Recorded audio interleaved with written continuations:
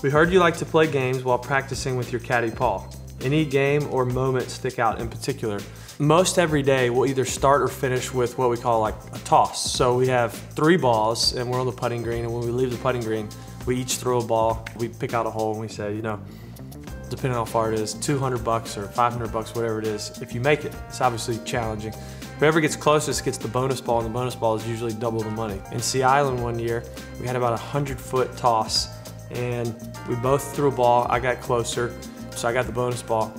And I go to throw it, and I mean 100-footer, so I had to throw it pretty hard. I hit my leg as I threw the ball, and I complained. I'm like, oh, I hit my leg.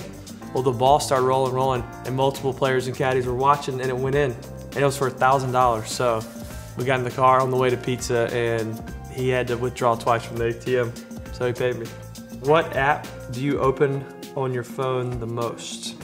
Probably the weather app. Being a golfer, I want to know what's going on, so I'm checking the weather multiple times a day, make sure I know, which direction the wind's blowing. What makes golfers different than other athletes? That's a great question. Obviously, we're in an individual sport. There's other individual sports, but the sports I'm most familiar with are team sports other than golf. So we're friends with other guys that we see every day, but we're trying to beat them week in, week out.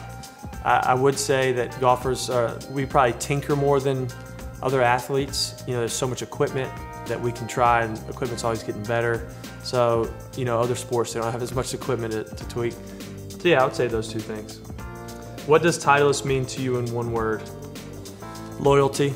I feel like from junior golf to amateur golf to college golf to now being a pro for 10 years almost, from club testing to ball testing, I've always felt like they were behind me. I've always felt like whatever I thought I needed to do to improve, they were with me.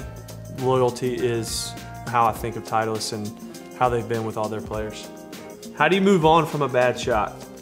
For me, I try to let an error only hurt me one time, and I feel like if I'm still thinking about the bad shot when I'm trying to play the next shot, then I'm letting it linger too long. And the only thing worse than a bad shot is having that bad shot affect another shot, and you compound the mistake. So I feel like I move on pretty quickly, and you have to learn to do that in our game because we're gonna hit 280 some shots in a golf tournament. So we're gonna hit some bad ones. You gotta learn to move on.